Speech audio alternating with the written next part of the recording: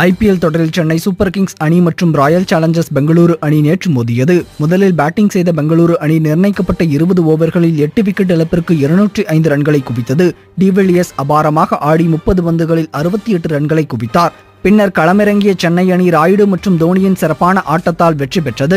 ராயுடு 53 பந்துகளில் 82 ரன்களும், தோனி 34 பந்துகளில் 70 ரன்களும் விளாசினர். இந்த வெற்றியின் மூலமாக 6 போட்டிகளில் விளையாடி 5 போட்டியில் வெற்றி பெற்று சென்னை அணி புள்ளிப்பட்டியலில் முதலிடம் பிடித்தது. போட்டிக்கு பின் பேசிய பெங்களூரு அணியின் கேப்டன் விராட் கோலி கூறியதாவது: இந்த போட்டியில் பல விஷயங்களை கவனிக்க வேண்டியுள்ளது. நாங்கள் பந்து வீசிய முறை ஏற்றுக்கொள்ள முடியாது. கடைசி கட்டத்தில் அதிக ரன்களை விட்டுக் கொடுத்து விட்டோம். இது கவனிக்கப்பட வேண்டிய விஷயம். 72 ரன்களுக்கு 4 விக்கெட்டை எதிரணி இழந்த போதும் அந்த அணியை கட்டுப்படுத்த முடியவில்லை. 200 ரன்களுக்கு மேல் எடுத்தும் வெற்றி பெற முடியவில்லை என்றால் கஷ்டம். இருந்தாலும் எங்கள் பந்துவீச்சாளர்களுக்கு ஆதரவளிக்கிறேன்.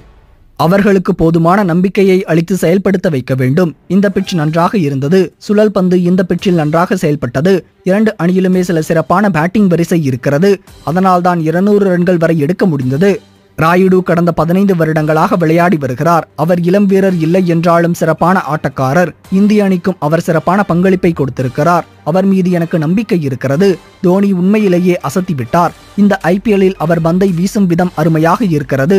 ஆனால் எங்களுக்கு எதிராக அவர் அடித்ததை தான் என்னால் தாங்கிக் கொள்ள முடியவில்லை என்று கூறினார். மேலும் இந்த போட்டியை நேரில் காணவும் தனது கணவர் கோலியை உற்சாகப்படுத்தவும் அனுஷ்கா சர்மா வந்திருந்தார். இந்த நிலையில் அனுஷ்கா சர்மா நேரில் வந்து காணும் பெங்களூரு போட்டிகள் அனைத்திலுமே அந்த அணி தோல்வியடைந்து வருவதாக ரசிகர்கள் கூறி வருகின்றனர். இதனையடுத்து இனி பெங்களூரு விளையாடும் எந்த போட்டியிலும் நேரில் வந்து அனுஷ்கா சர்மா பார்க்கக்கூடாது என்று பெங்களூரு ரசிகர்கள் ட்விட்டரில் கோபமாக பதிவிட்டு வருகின்றனர். இந்த தகவல் உங்களுக்கு பிடிச்சிருந்தா லைக் பண்ணுங்க, கமெண்ட் பண்ணுங்க. மறக்காம கீழே இருக்க ரெட் கலர் சப்ஸ்கிரைப் பட்டனை பிரஸ் பண்ணி டாப் நியூஸ் சேனலுக்கு சப்ஸ்கிரைப் பண்ணுங்க. நன்றி.